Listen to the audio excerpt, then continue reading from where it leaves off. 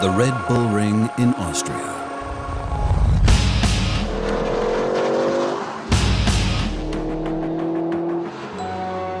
The racetrack is the venue for an exceptional competition. We're here at the Red Bull Ring to finish off a competition that originated from the signature edition of Gran Turismo 5. Gran Turismo 5 is the most realistic racing simulation on the market. 15 players have qualified online for a showdown in Austria. Everything is at stake. As soon as they arrive, the 15 players rapidly realize that the next 2 days will be unforgettable. This challenge is pretty incredible. You've got this chance to win an SLS. The competitors come from all over the world and are united by their love of fast cars. However, until now, only in the virtual world of computer games. Until today. The SLS AMG is on the cover of Gran Turismo 5, and we want to give selected fans the chance to experience the Mercedes brand in person as well. And incidentally, to win an SLS AMG. However, it won't be easy. Under the supervision of the AMG Driving Academy, the participants will have to give their best for 2 days, most of the time on a real racing track. However, the racing professionals' first challenge takes place on familiar terrain. The 2-day pursuit of points begins with time trials on the simulator, the first proof that the participants have truly earned their place here.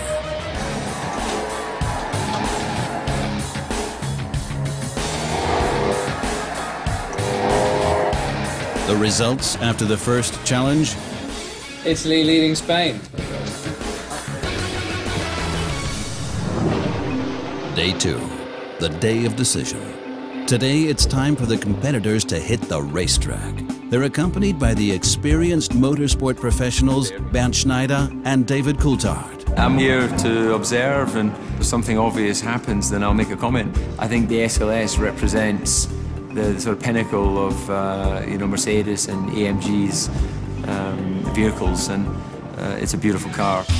However, only one of the 15 gamers will be able to take home the SLS. With the help of David Coulthard and Bernd Schneider, the competitors learn what it truly means to drive a real super sports car.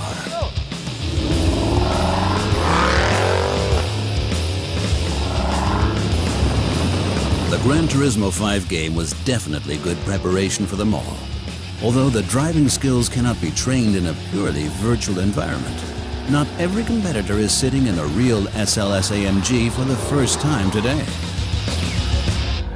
Well, I went to see a friend who worked for a Mercedes-Benz car seller in France to help me test a real SLS AMG car. So I had the chance to test drive 2 different cars, and it was really great. After the training, the moment of truth. The tension is plain to see on the competitors' faces. Those who fail now can forget the dream of the super sports car, and those driving with a heavy foot instead of a clever head won't get far.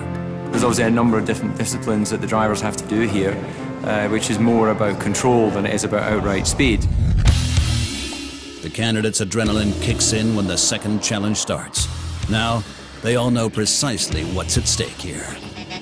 Certainly some of the events we only get one run at, so you make one mistake and you could easily find yourself in last place. The competitions are an emotional roller coaster for all. I was 7th, but then I won the next event. It hasn't been calculated yet, so I'm in with a shot at the top 4 depending on how I go out here.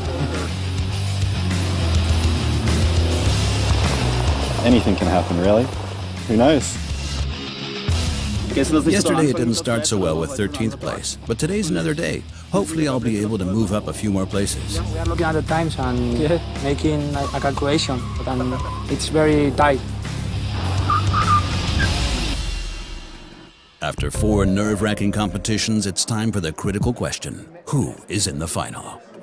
The others are good. It'll be difficult to win. It'll be a very close finish. The top 7 are all very close, especially between 4th and 7th place. At the end, only 2 are competing for the dream car. Marco Calvo and Guy Vossers. Tens of thousands of computer gamers were able to qualify. At the end, It came down to a showdown between Guy Forster from Ireland and Marco Calvo from Spain. Only one final event stands between them and winning the SLS AMG. For whoever wins the drag strip, a dream will come true.